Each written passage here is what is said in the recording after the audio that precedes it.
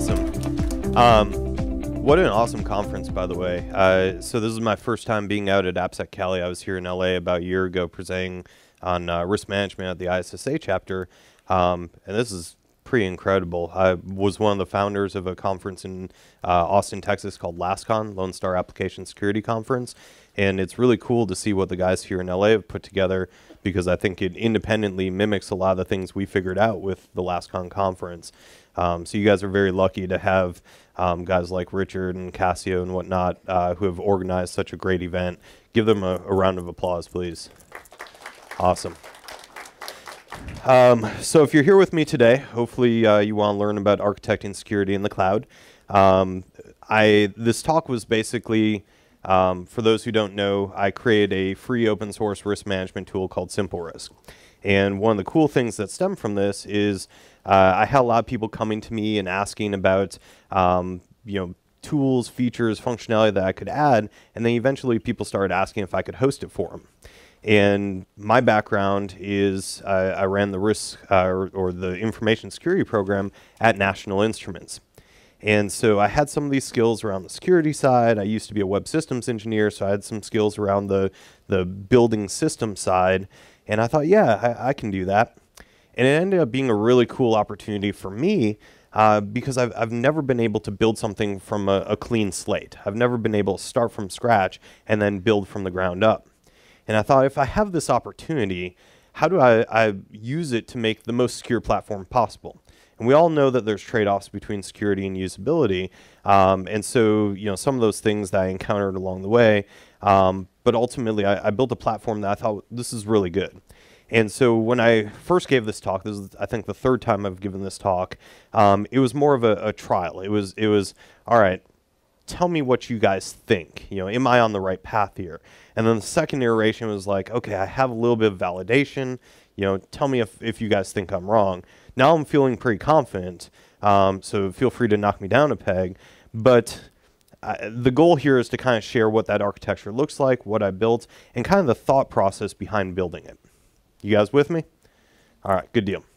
So I talked a little bit about who I am. I mentioned that I run the security team at National Instruments. I mentioned the SimpleRisk stuff.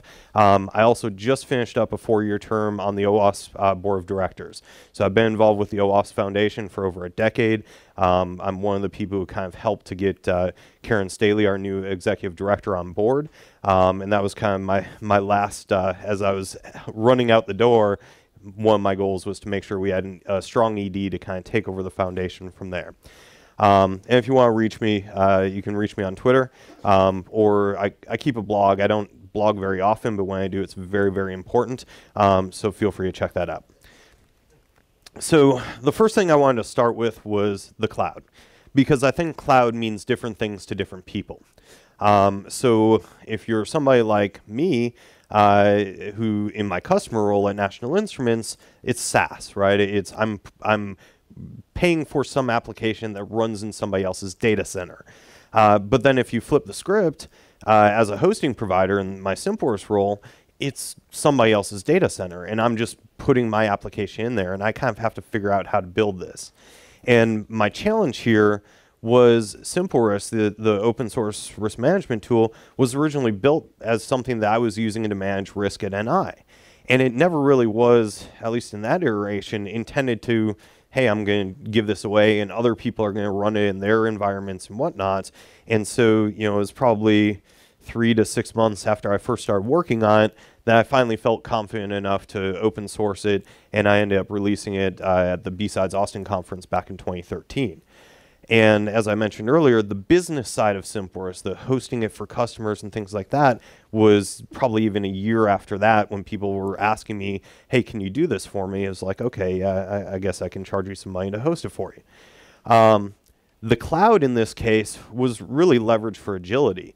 I wasn't in the position where I was going to, buy space in a data center and rent out, or buy Dell servers and put those in there, and I had to buy storage and figure out backup solutions. For me, as a startup, it was, how do I get this stuff out there as quickly as possible, as secure as possible, and not have to spend, so much time building out the infrastructure that, I just kind of put a crappy product out there. And because the data hosted in here is risk for lots of different companies, security was a huge concern, right?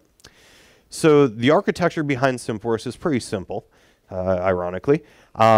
We use Apache primarily as the web server. In most cases, we use Nginx as a front-end proxy, or you can run it on IIS. The code itself is written in PHP, and it uses a MySQL database backend. And I know this is OWASP, so I know what you guys are thinking, right? PHP, right? And so I wanted to call this out up front because you guys are like, well, PHP is the most insecure language out there, right? So a little bit old data, but still very much relevant. So White Hat did a lot of analysis on this, and they said, all right, it really doesn't matter. .NET, PHP, ASP, Java, the number of vulnerabilities that we find in each language is about the same. And they took that even a step further, and they said, at the present time, we can say that all of the aforementioned items, including language, industry, organization size, the development process, they don't matter much. And if they do, it's only slightly and under very specific conditions. So really what they're trying to tell us is that the language that you use to develop really doesn't matter. And I would argue that what does matter is how comfortable you are with a language, right? So if you take a developer, and it's kind of funny because when I first started working on SimpleRisk, I was like, hey, why don't I try writing this in Ruby? I've always wanted to learn Ruby. Big mistake, right? Because you spend so much time trying to figure out the new language, and you're way more prone to develop vulnerabilities into a language that you're unfamiliar with than a language that you're comfortable with. So in my case, why PHP? It was because the same code works across many different platforms, right? I can use it in the Windows environment, I can use it in a Linux environment, doesn't matter. The installation is really easy, right? There's lots of documentation on installing PHP. Just, Google LAMP and you'll have a whole series of instructions out there. In cases where you do have issues and you're struggling with how I do this, there's tons of documentation out there, right? It's really easy to Google, hey, why do I get this error in PHP? And, 10,000 people respond, do this, you idiot, right? And in my case, like I said, I knew PHP better than any other language. So for me, it was really easy to kind of figure out, like, hey, why would you do this in Ruby, you jackass? Because you can do it in PHP and you're going to develop, 100 times faster doing that. So with that said, you still have to think about security, right? And this is an OWASP conference, so I absolutely have to start off by telling you guys, we have to use the coding best practices. And these are simple things, right? Validate your inputs, output your outputs or encode your outputs in terms of passwords and things like that. Hash it, use salts, only do data comparison, use industry standard crypto algorithms, don't write your own, and then do authentication and authorization checking, right? Those are very basic things. Everybody should be doing them for their application. And, as I look through the schedule and, attended a few talks yesterday, most of the talks I attended were talking about application security. So I don't feel like I have to harp on this any more than just that, right? You guys know how to secure your applications. You're attending this talk because you want to learn how do we go beyond that. So in the case of our architecture, we're going to start with a secure web application. We're going to assume that we've done our diligence to develop something secure, and now it's how do we build our defenses from the inside out? How do we build on top of that as we go? So the cool thing is we've got a clean slate, and I totally realize that a lot of you guys aren't in that position. You come in and there's legacy code and some dummy did whatever with the infrastructure, didn't do segmentation or whatever. The cool thing is in Amazon, it's really easy to stand up a new environment, create a new VPC, and rebuild it in that environment. So, okay. So from there, the question arises, how do we keep our application updated, right? We're going to be releasing new code. Some of you guys are doing agile. There's companies here that are probably releasing code multiple times a day. And so in this case, a few suggestions for you. One, keep the application in GitHub or any sort of private source code repository. And if you do that, you can provide access control over who can push out changes, right? You can say only these users are able to sync into this GitHub repo. The other cool thing is you have auditability. So everybody who makes changes, you have change control. You can see this person checked in this code. Here's the comment that they add. You can see exactly, who did it, and then you can see what was made as well. You can do the diff, and you can see they add this line of code. Why are they, changing the encryption mechanism? Or, oh, that guy introduced a backdoor, right? So as long as you can see what's going on, it's good. And then the other thing is you can roll back, right? If there's a problem in GitHub, you right click and say revert this change, and now all of a sudden you're back to the previous iteration. It makes this really, really easy. And then on top of this, if you can build automation with something like Chef or Puppet, any of these tools for automation, it makes it really, really simple. So when you connect it up, your servers can check and they can say, hey, once an hour, I'm going to check and see if new code is available. And then once I see that that new code is available, I just take it, I sync it down, and we're up and running with the latest code, right? It's automatically rolled out to the servers. And by doing this, we minimize the number of deployment mistakes we have. Every iteration, every server is exactly the same because it's taking it from the same GitHub repo, it's pulling it onto the same servers. It does the distribution for me. Way easier than in the old days when somebody would manually sync down code, copy it over to the server. You'd have to adjust config files and whatever. Now we just put that all in Chef, and Chef does all the magic for us. So we're ensuring that the server configuration is consistent across all these environments. And then the other thing is you can configure different environments based on, this is our dev stuff. So here's that information, and this is our test, and it has this, and then here's production. So we treat it this way. So we can change and we can treat each environment differently, treat our code differently, roll different things to the different environments, based on that stuff. You all with me? Yeah, good. All right. So our architecture at this point is super duper simple, right? We have our web application server. In this case, it's running Apache and MySQL, or Apache and PHP rather. We've got our secure application, which we've done our OWASP best practices approach, and we've developed a very secure application. We have our GitHub repo, which we're pulling data onto our application server, and then we have this orchestration server, which is running our Chef or Puppet or whatever, and grabbing the contents out of GitHub and making sure everything's being synced down. So super, super simple, and we're going to build from there. So the next step is we've got some servers, right? We've got our orchestration server and we've got our web app server. So we probably have to harden these. And in order to secure these servers, again, best practice approach. I'm not going to dig too far into this because there's lots of documentation on there. CIS has some great documentation, but this is standard stuff, right? We want to ensure that we're patching. I was talking with a group earlier over breakfast, and one of the things that I said is that almost all the issues that we see today are because people aren't doing the basics, right? They're not patching their servers, they're not properly segmenting their networks, all these different things. They're not providing, the defense in depth and the least privilege and these very, very simple security concepts. If they're not doing that, they're going to get breached. So we want to make sure that we're doing these. Turn off the unnecessary services. Use a host-based firewall. This is kind of cool because Amazon offers us multiple options. Within Amazon or AWS, Azure, whatever, you can create effectively segmentation at the network layer where you can say this server can only talk to this server on this port, but why not have the redundancy? We talk about defense in depth all the time. Why don't we practice that? So if we apply a host-based firewall in addition to the network layer firewall, if either one of those fail, if a network admin accidentally disables something for troubleshooting and then forgets to re-enable it, which has actually happened at NI, if something like that happens, why not have that extra defense? Why not have that extra layer, right?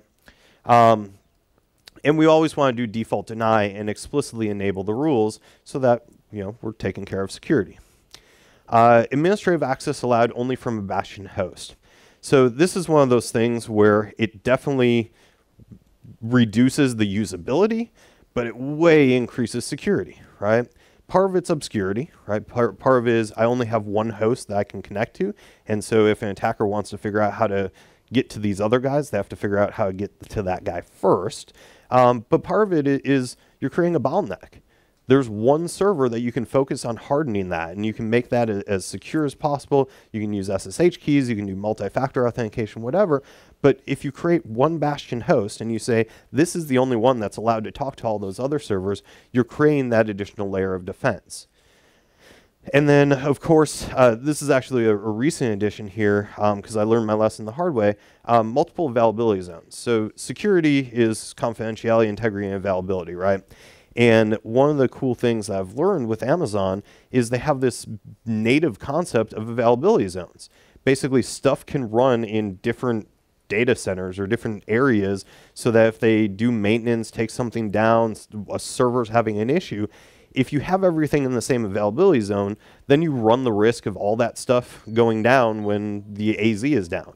However, if you put stuff in different availability zones, if there's maintenance going on over here, if a server's having issue, whatever, you guarantee that the other one's up. And then you just have a load balancer that spreads across the multiple availability zones. It talks to both of the AZs, both of the servers in those AZs, and then you mitigate against any sort of downtime as a result of that. Make sense? All right, cool. So our architecture now looks something like this. You can tell it's getting more complicated, right? But not too bad. Basically, all we've done is we've said we have a bastion host now that is connecting via SSH to all these other servers. That's how we administer those, basically connect to those guys and run the scripts that we need or update config files or whatever. And then we obviously want to use HTTPS for the communication between the systems because HTTPS adds transport layer security, and we want to make sure that we're doing that. So from here, we talk about the database. And again, similar to the host-based firewall and whatnot, we have two layers that are available to us. We have the native database security. So this is things like using long and random passwords for the database user account, right? We don't want just, password is password, right? The other thing, and I think people don't do this often enough, is least privilege.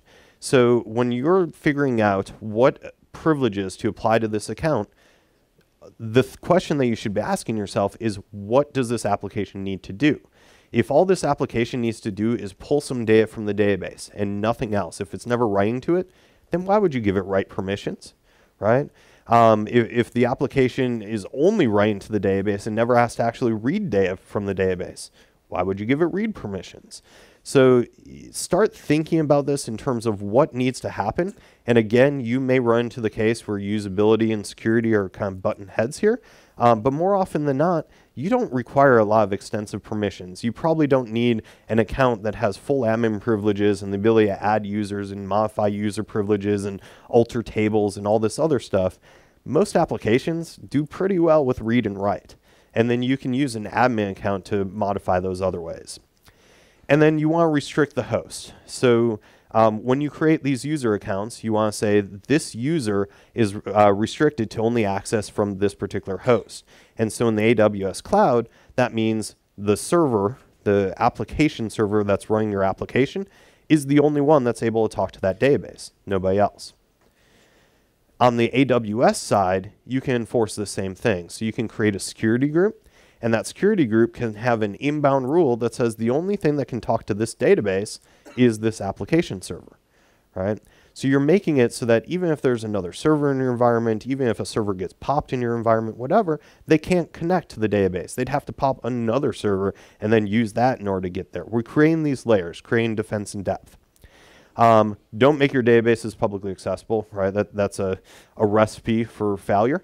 The minute you put your databases on the internet, they're going to be attacked. And if you don't do all those other things, chances are it's probably going to get compromised. Or even if you do those other things, maybe an exploit comes out and it's still going to get compromised. So it's best just not to do it. And then again, with respect to databases, leverage the multi-availability zones. This puts the database basically in multiple places, and then Amazon kind of already provides a load balancer for you built into that, where you basically hit the CNAME or the URL, and then it figures out which database is in the right AZ. And if it's if that one's down, it'll use the other one. So leveraging those for availability is good. Everybody still with me? Cool. All right, so architecture now looks something like this, getting a little bit more complicated, but not too much. We now have our RDS database, and so our web application is communicating with the RDS. It's using MySQL in order to do that, but we still have all the other pieces in play. So once we have this, the next step here is to figure out the attack surface. We want to understand if an attacker is going to go after our architecture, if an attacker is going to try and compromise our environment, how are they going to go about doing that? And I know there's been a couple threat modeling talks. This is kind of threat modeling 101, right? So the attack surface of a software environment is basically looking at the different points where an unauthorized user can try to enter data or extract data from the environment. So how are they going to actually compromise our system? And our goal should be to treat our application like a castle. I think castles are really, really cool, especially medieval castles, because when you look at what all they've put together, they've created this defense in depth. They've created multiple layers. I learned something really, really interesting the other day. I'm going to share it with you guys. Maybe somebody here already knows. What's the purpose of a moat for a castle? Anybody know? Was it sharks and crocodiles? It's interesting because most people do think that, right? It's to prevent somebody, give them a hard time crossing it. What's that? Land-based attack. Land-based attack. So the real reason why they dug moats is actually to prevent somebody from digging under. They didn't want people to dig under the walls, and so they have this big thing of water around it so that if somebody were to try and tunnel under, it would collapse and it would fill the tunnel with water. That's the point of the moat, yeah. So it's crazy once you start thinking about all the reasons behind these things. Why do they build these big walls, and why are the purpose of each of these ports so that they can dump boiling oil on their enemies, right? So we like to think of our applications or our architecture as a castle. How do we put up all these walls? How do we build the moats around our application to keep the bad guys out? So let's figure out where our attack surface is here, right? So what I've done is I've said, all right, pretty much everything that's inside my VPC is secure. At least it should be, because nobody's going to be able to directly attack that, right? Especially if I'm the only one who has the keys into the VPC, that's kind of administrative access. But there's two ways that somebody could get into the VPC, right? Right now, if they use the Amazon console, that means that they could potentially get into the VPC, either change permissions or directly connect to servers using console, whatever. The other way is GitHub. GitHub is outside of my VPC. If somebody's able to compromise the GitHub credentials, they're able to attack that application just by nature of being able to change the code that's going to run on it. So we look at what's inside my controlled environment, what's outside.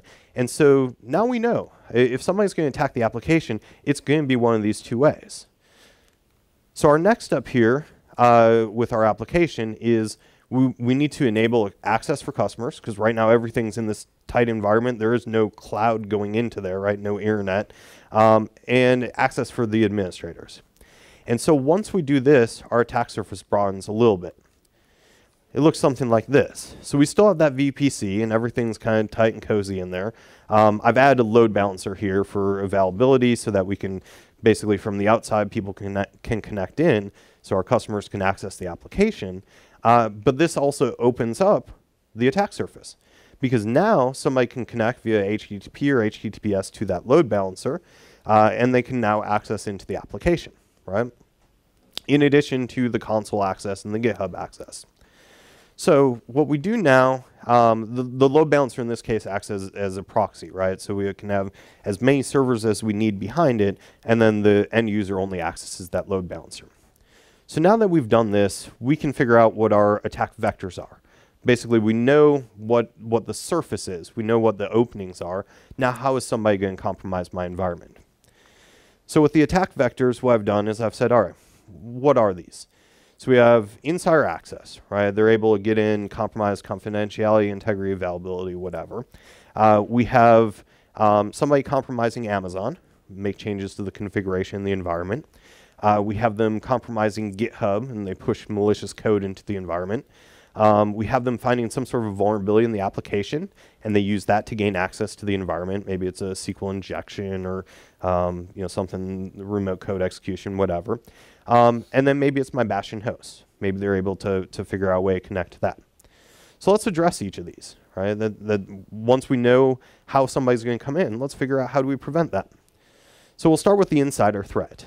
In the case of the insider threat, there's not a lot that we can do, right? Because they're insiders. They're people that, at least in theory, we trust. What we can do is we can trust but verify. We can do background checks and make sure that the person is who they say they are. I was talking with John Dixon from Denim Group yesterday, and he relayed some interesting information to me. He basically said that he was talking about how important background checks are, and he used this one particular situation that he encountered where they hired a person to handle some money, basically be a comptroller for a particular organization, and that person ended up, they didn't do a background check, that person ended up stealing tens of thousands of dollars from the company, and they tracked this all down to this person had a history of fraud. This person had embezzled from prior companies, had convictions, and had they done a background check, they would have known, right? But they didn't, and that resulted in multiple people resigning, that person obviously getting fired and brought up on charges and all that stuff. So extremely important to vet the people who are going to have access to your environment. And then obviously the second point here is we want to limit who has access to our environment. We want to make sure that the right people that the people entering our environment are people that we trust. So tighten that circle. We don't want a ton of people. In fact, we don't need our developers to have access into this environment, right? They do all the GitHub-y stuff. They check in the code. So they don't really need that access to push code out. We've got Chef that's doing that for us. They don't need to touch the servers. All right. So then we have Amazon. Amazon, so they have, one of the things they did really, really well is the identity and access management. They've got tons of functionality in there for defining who can do what in the environment. So you start off by limiting who has access, right? We don't want just everybody to be able to get into AWS. We want them to be people who we know and trust and whatnot.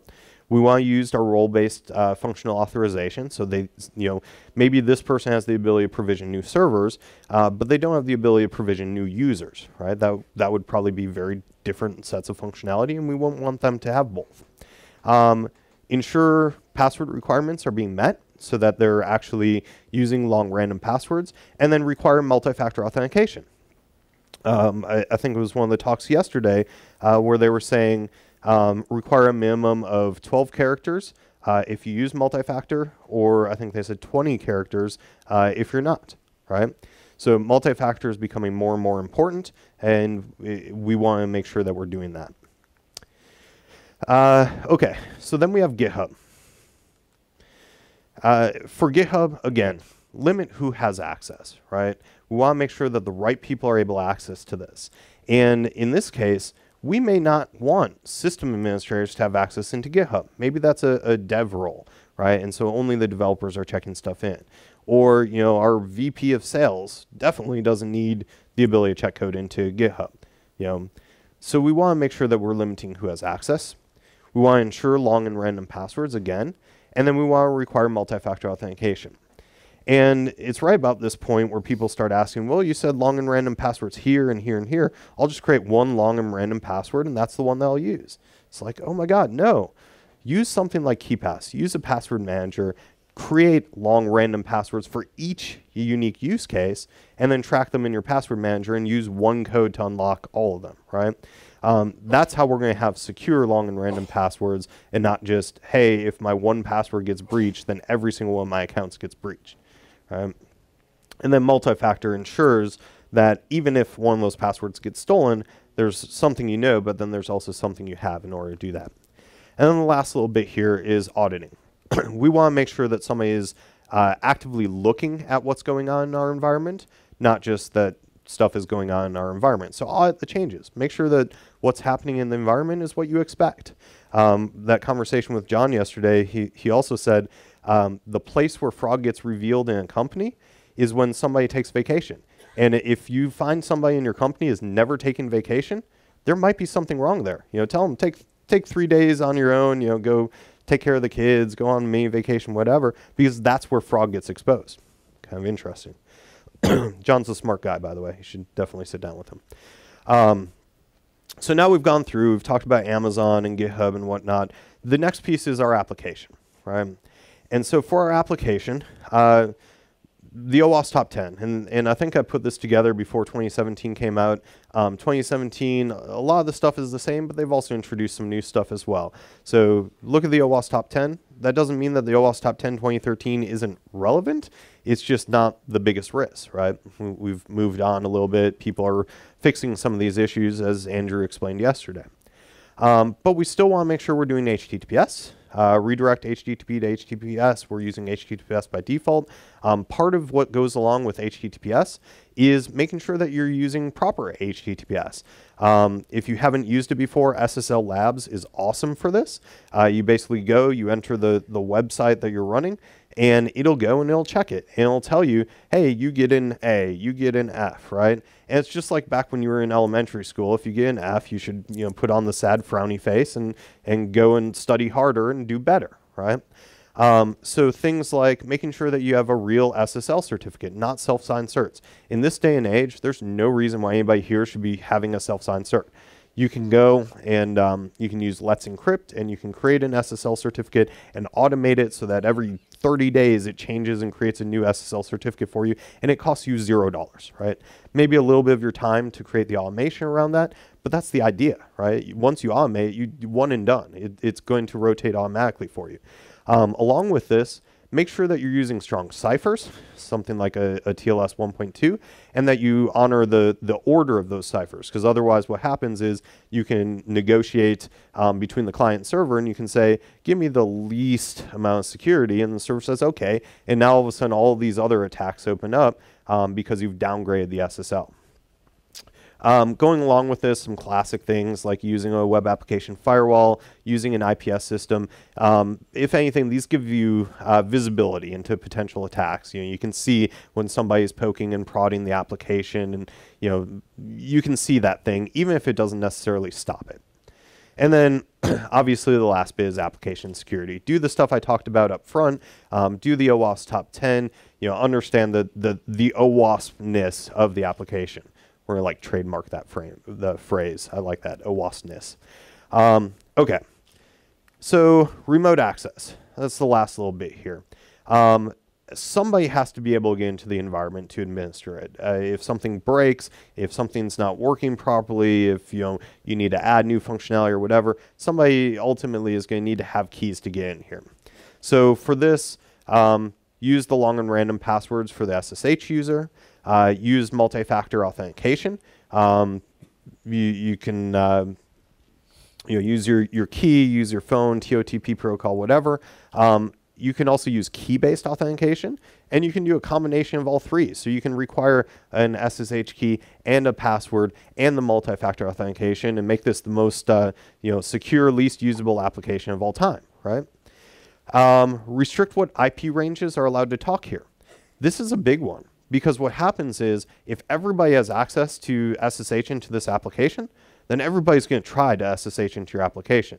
If you've ever audited the logs of a publicly accessible SSH server, man, root tries to log into that thing all the time, right? And they try lots of different passwords. Going along with that, don't allow users to log in as root. Like that every attacker is trying to guess the root account, and if the root account's not allowed to log in, like you're in a much better place.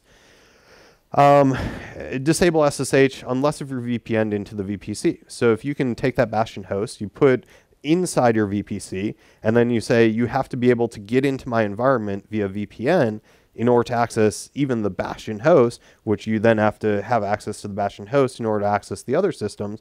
Again, you've created a very secure but less usable environment because it requires these multiple hops. All right. So with that, we are getting close to done. I wanted to make sure I left some time for questions, but I wanted to leave you guys with some recommendations. One critique I have of a lot of talks is they talk a lot about problems, they don't talk a lot about the solutions, and so I wanted to make sure that I left you guys with something that you could take away here. So step one, when you're looking at an application, determine what is or is not in scope. There's going to be things that are outside of your control. You may be dealing with outside vendors, you may be dealing with outside services, some other team owns that thing. If it's something that you can't touch, then it's really hard to threat model it. But what you can do is ask questions. So get something like the shared assessments document, the SIG, whatever, and ask those questions. Do a risk assessment of those environments and make sure that you understand the risks involved of dealing with that particular vendor. Okay? Second piece is create a data flow diagram. Understand how the data flows from one piece of the application to another. One of the other things we talked about at the table this morning over breakfast was the idea of threat modeling and the data flow diagrams. It's not only useful in the application space, it totally is, but it's also useful from a troubleshooting perspective. You know, back when I was a web systems engineer, if an application broke in the middle of the night and I didn't have documentation on how that application worked, on how the data flowed through the application, it made it really hard to troubleshoot because it's an application somebody else wrote. You know, we may have deployed it, but deploy isn't the same thing, you know, once you're trying to go through troubleshooting mode. So if you have an application, if you have a data flow model for that application, you can understand, hey, this application depends on these services, these databases, whatever, and you can use that to figure out, you know, what broke, what's the problem there. Identify the attack surface. Look at where the openings are, where somebody might be able to hit this, and then once you do that, identify the threat vectors. So what is going to attack it? Where are they going to come in at that application? And then the last little bit is do your basic risk management, right? Understand what the risks are, and then plan the mitigations to reduce the risk of those threats. Make sense? All right. Questions? Yeah. Do you have any suggestions for how to choose a CISSP vendor? Choose a CISSP vendor. I looked briefly into the CISSP is Cloud Access Security Broker. I looked briefly into them, and I didn't really find one that I really liked. So no, I don't have any good suggestions there. I'm sorry. I'm useless on the CISSP side. Other questions? Know when to say I don't know. Yeah. There you go. So for larger enterprises that they have a lot of assets in cloud like AWS or Azure, what do you suggest for tracking the assets and the inventory and things that has been abandoned in there for a long time and can be used in different ways, in malicious ways? Yeah, so one thing that I didn't really talk about here, and maybe that's a good suggestion for improvement, is vulnerability assessment and scanning, asset scanning, inventory, that kind of thing. Having a tool like a Nexpose, a Nessus, a Qualys, whatever, is definitely a positive thing because it gives you the ability to not only figure out what's responding in your environment, but figure out what ports are open on those devices, and then figure out what applications are running on those devices. And that's part of the threat model, is understanding what those openings are, right? And so I guess my recommendation to you would be to make sure that you have a tool like that's on a recurring basis, daily, weekly, monthly if you have to, is scanning the environment, finding new assets that get stood up, and then assessing the risk involved with those assets. And so that's understanding what ports are open, what protocols they're running, are there vulnerabilities with that particular version of Apache that that thing is running, those kind of things. I think that'll get you most of the way there. It's a really good suggestion for improving the deck too, by the way. Other questions? No? All right. Oh, we got one. So when you access the cloud, you begin and use the cloud, what platform do you run? Are you running Red Hat? Whatever AWS provides? You talking servers or my personal system? Well, your stuff's running an application on Apache, and Apache runs on ? And then how do you secure that? Yeah. So in my case, all of our servers are running on Ubuntu. What I've found is Ubuntu is really easy to get set up. Security is pretty basic on there. The base configuration is actually pretty secure. They don't allow a lot of services running, especially publicly accessible stuff. UFW is the universal firewall, runs on Ubuntu, and it's very easy. UFW enable, and all of a sudden you've got firewall for the host-based firewalling stuff. And it's a very straightforward OS. And it's native to Amazon. So that's what we found works really well for us. But if you run a Windows environment, you can certainly run SimpleRisk in a Windows environment, and it's just a matter of following the best practices, following what the recommendations are for hardening that particular OS. And that's why I mentioned CIS earlier. The Center for Internet Security has a list of here's how you develop a secure host baseline for Linux, for Windows, for whatever. So that would be my recommendation. Is it really doesn't matter what your OS is. It's kind of like when I started talking out. It doesn't matter what you're running this on. In my case, it's PHP. Somebody else could write it in Java or whatever. Same thing for the OS, right? Everybody has a different preference. It's going to depend on who your admins are and what their skill set is and whatever. You don't want to force them into using Ubuntu because Josh says use Ubuntu, right? If you have Windows administrators, they're good at administering Windows, right? If you tell them to turn off a service, they know I go into start configuration services and I disable services, right? So don't force them into something else, force them out of their comfort zone. Try and figure out how to work within that comfort zone. Yeah. Yeah. So for the purpose of video, what the gentleman was saying was that Amazon actually does have CIS hardened images that are stock in there. And so you can select those and they'll give you that baseline of security. The challenge is once you try and scale those out, then you run into some issues with configurations and whatnot that you have to work through. So, cool. All right. Thank you guys. Appreciate it.